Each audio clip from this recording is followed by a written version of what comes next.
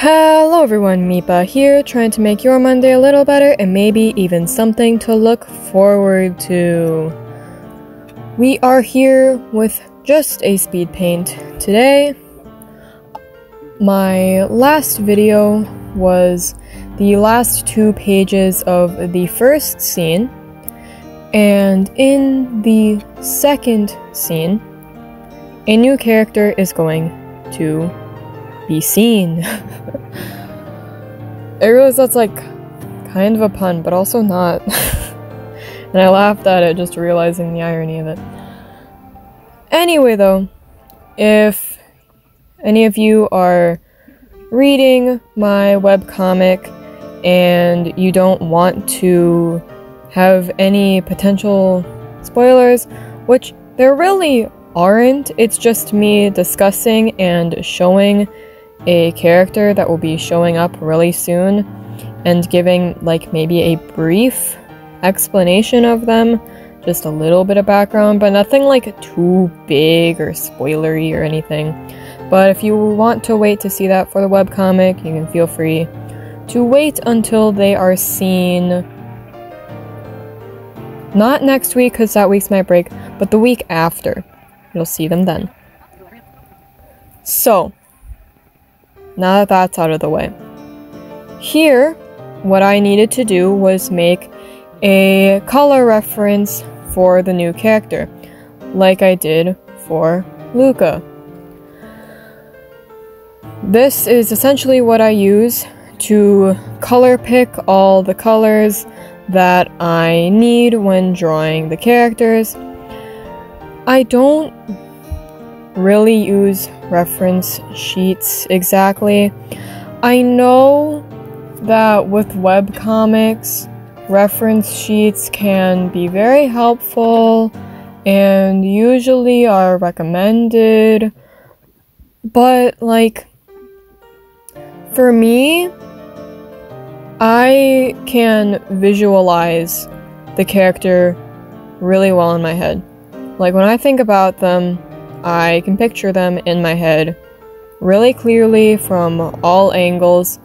And while yes, before I start my webcomic, I usually draw the character a decent amount of times just to make sure I enjoy drawing them and to make sure that I like their design, and especially for side profiles, just for a reference to make sure I know what their side profile looks like. And sometimes when I'm first starting them, I will reference to those sketches, but I never really make a formal reference sheet. All I really do is make these little standard drawings of them digitally so that I can color pick from them. I don't do any shading on it or anything. I just try to make it easy for me to do the little eyedropper on a bisque paint, take the color, and be able to paint bucket my webcomic page. So, that's what we have done here for Daisy. I have already stared at this image a lot. I've stared at it a lot because I keep needing to color pick it. And I'll be honest here. I'm not the biggest fan of it. This drawing didn't come out the best, and honestly, I am not the best at drawing Daisy. She has a face shape that I am not used to drawing, and her hair, her little like bangs thing that she has, that throws me off sometimes too. Like, I don't know. But I honestly, like, when I first drew her digitally and stared at this drawing, I hated her at first, if I'm being completely honest. I just didn't like the colors, I didn't like how she looked, I didn't like any of it.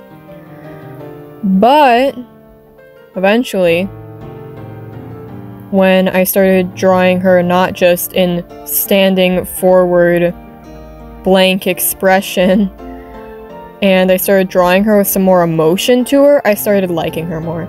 So, she's alright. She's alright. And I do really like her as a character. Who she is in the story is she is Luca's friend, essentially. I will just say that to avoid, like, saying spoilers or anything. She's Luca's friend, and she's really nice. And she will be seen in the next 2 pages. She's not on the first page, but she's in the second page. So you'll get to see her more then, and you'll also get to see her drawn a little better, in my opinion. So I hope you all look forward to that. So I will stop my rambling. You will see her in my next video. But until then, I hope you all have an amazing week, everybody. Goodbye!